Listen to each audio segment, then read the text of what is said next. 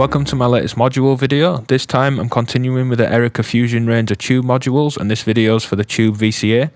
You can see the other modules in the range on my YouTube channel, including the low pass filter, mixer, delay and chorus, and soon I'll have a video for the ring modulator as well. All the Fusion range I have are early prototypes with the final versions coming out soon, so bear that in mind, and there'll be some subtle differences with the layout changes on the panels, and we're also going to get inverted outputs. So we'll start by looking at the sound of the tube VCA.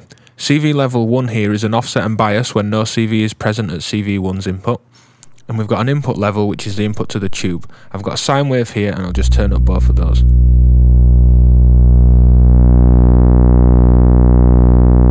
As you can hear, it's not much of a sine wave with a full input level. We can get something nice and warm and quite subtle when that's backed off up to more full-on tube drive near a full level.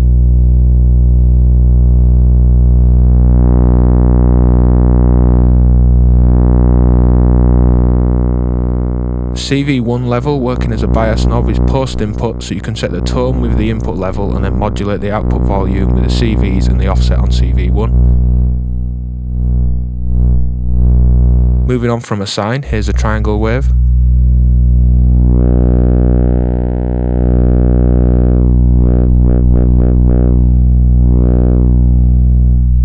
And then a saw wave.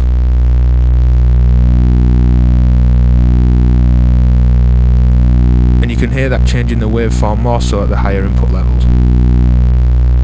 Here's the sound with some moving waves, which is the alien saws from a live wire AFG, and we can really drive and saturate that to create a really sort of thick moving waveform.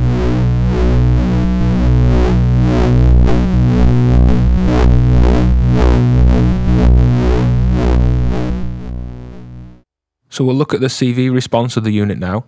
There's nothing in CV input 1, so that knob acts as an offset. Turning the VC up, I've got a sample and hold sequence run into a VCO, which is sending a sine wave into the tube VCA. And as before, we can drive that sine with a tube. Adding an envelope into CV1, the CV1 knob then becomes a CV attenuator, and I'll play with the envelope settings to show how tight the response from the VCA is.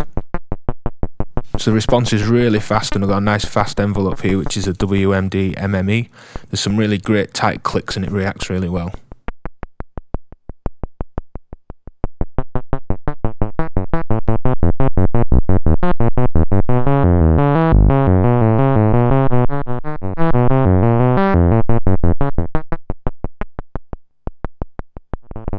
Leaving the envelope there, I'm going to add a sine wave LFO, which is an IntelliGel Dixit, and that's going into the CV input 2.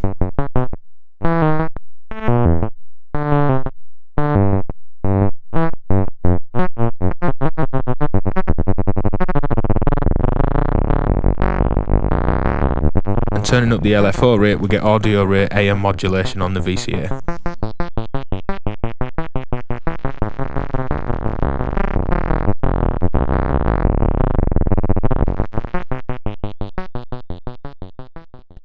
So here's another patch showing the sound and the CV response of the unit. Here I've got waves mixed from a VCO going into the VCA's input and an envelope going into CV2, and there's no input at CV1, so that's going to act as an offset. The signal level is at half, so that's just a nice warming of the signal and not the sort of more full-on tube drive that's more apparent at higher signal levels. Turning up the input level, you can hear the drive and clipping.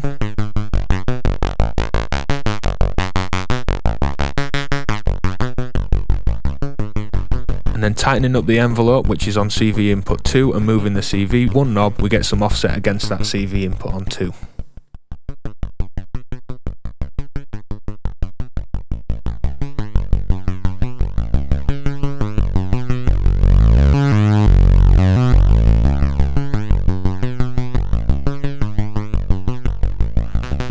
Adding a second CV to CV input 1 now, that gets rid of the offset and acts as an attenuator for the CV1's input, and this is a slow wavetable LFO from an E350.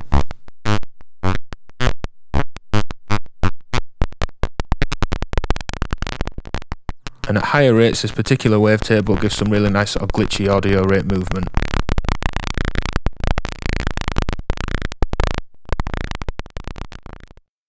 Here we'll look at saturating and modulating effect signals. I've got a dry percussive sound in the background and a delay set up as a send, which is the input to the VCA. This then mixes with a dry signal in a separate mixer before going to my output.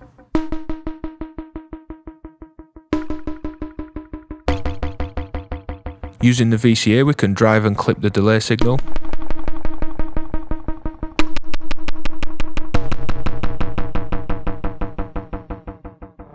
Here's a tighter delay with more feedback. And adding a touch controller input to CV1, and then modulate the volume from the touch plate or any other controller.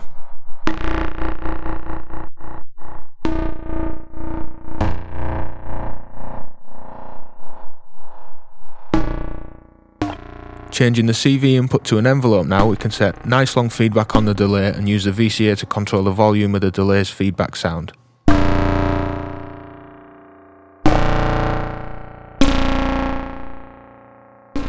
Full input gain gives a really heavily driven and more glitchy sound.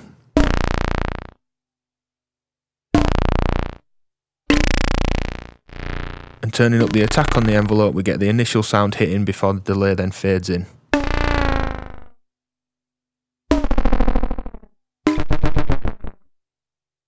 Sticking with effect sounds, I've got a percussive patch going again, and a mult of the original sound, the dry sound, is going into a spring reverb with the output of the spring reverb going into the tube VCA. CV1 again is an offset, and the input level is the input to the tube, so that defines how much we clip and drive the output of that spring reverb with the tube.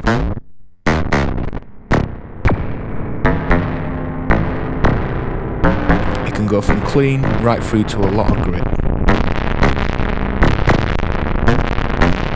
Plugging an LFO signal into CV2, we can get some nicely moving reverb sounds, and the offset will bring that up more as well.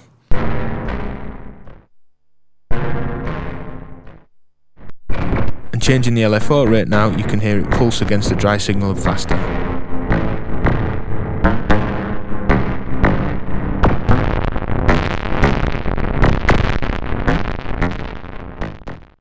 Moving on from effects, here's the VCA crunching up some drum sounds. I've got a loop playing out of a Korg Volca Beats, which is already a bit lo-fi and sort of rough and ready. And turning up the input level, we can really drive that on the tube VCA.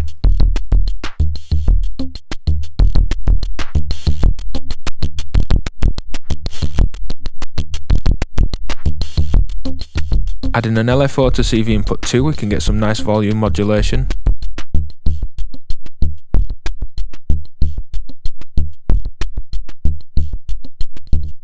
Using noise as the waveform on the LFO, you can hear it adding a dry, sort of dirty rumble to the sound.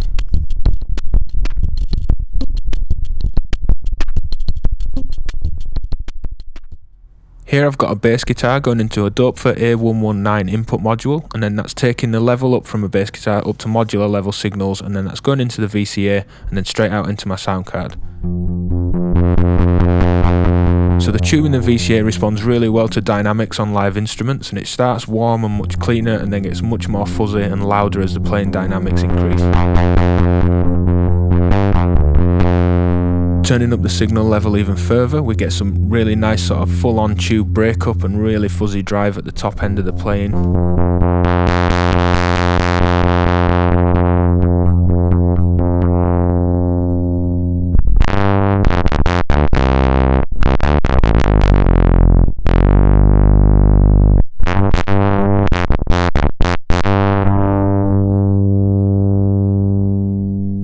And now I'm going to use an envelope follower into CV input 2 and an LFO, which is also taking that envelope follower to the rate of the LFO to create some modulation on the VCA as well as a sort of initial fuzz on that signal.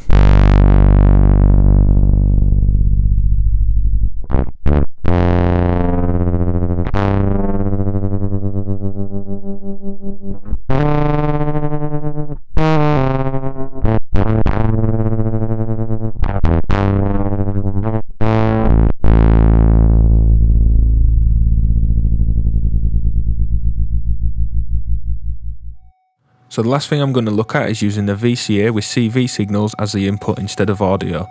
You can hear a triangle wave from an oscillator at the minute, and the output of the VCA is going to the FM input of that triangle waves oscillator. I have an LFO at the VCA's input, and turning that up, you can hear that passing through as you'd expect.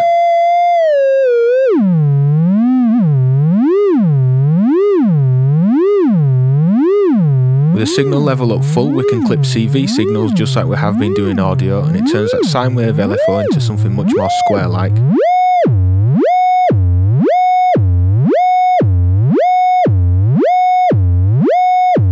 between the input level and using CV1 as an offset, there's a range of potential modulation.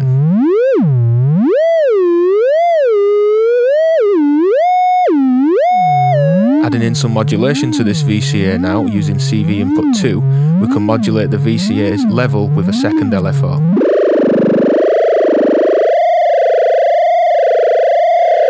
The rate of the original input LFO is staying the same here, and I'll adjust the bias on the VCA using the CV1 knob and adjust the rate of the LFO going into CV2's input.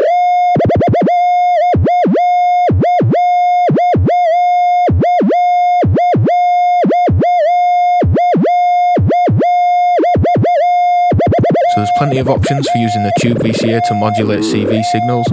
I've kept it to the oscillator's FM here, so it's really obvious what's happening, but it could go to filters, wave folders, other signal manglers, pulse width modulation, or any other source that you can think of.